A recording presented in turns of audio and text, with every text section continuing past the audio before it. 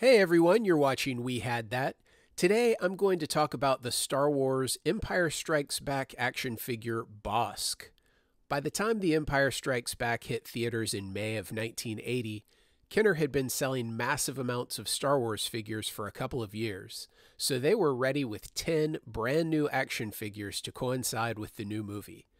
The 10 new figures included the Bespin Luke Skywalker, which is one of my all-time favorite Star Wars figures, and several figures from the part of the movie that took place on the ice planet Hoth, which I absolutely loved as a kid. But the line also included two new bounty hunters, IG-88 and Bossk. Now, when it comes to bounty hunters in the Star Wars universe, Boba Fett was obviously the star of the show. He had already been featured in the cartoon part of the Star Wars Holiday Special in November of 1978, which was honestly the best part of the Holiday Special, and he had also been released as a mail-away exclusive action figure in 1979.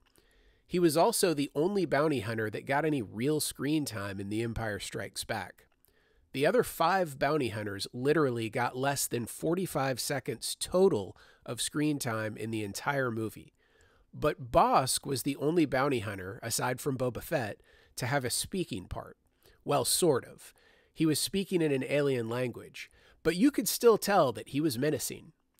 Even if it only lasted for a few seconds, the camera does focus on Bossk briefly in the scene with the bounty hunters, making him stand out from the rest of the pack. The first time I saw the Empire Strikes Back figures, I hadn't even seen the movie yet, so all I knew about Bossk was what I could figure out from the package. I knew he was a bounty hunter because it said that right under his name on the card. I also knew that he was a greenish reptilian-looking character who carried a weird gun and wore a yellow flight suit. Interestingly, the exact same flight suit was used in the cantina scene of Star Wars for some random space pilot. And apparently before that, it was featured in an early episode of Doctor Who. Honestly, after seeing The Empire Strikes Back, Bossk wasn't exactly the first character who came to mind when I thought of the movie. If right after I had left the theater, I'd been asked to give a detailed overview of the movie, I don't think it would have occurred to me to even mention Bossk. However, when it came to the action figures, Bossk played a much more prominent role in my playtime. His brief appearance in the movie, combined with the action figure itself, left me knowing that Bossk was one bad dude who you wouldn't want to mess with. I didn't need to know any more than that to enjoy playing with the action figure. However, over the years, I did learn more about this mysterious space lizard. Although it's never mentioned in The Empire Strikes Back, in the expanded Star Wars universe, we learn that Bossk was a Trandoshan who specialized in hunting down Wookiees. He piloted a ship called the Houndstooth.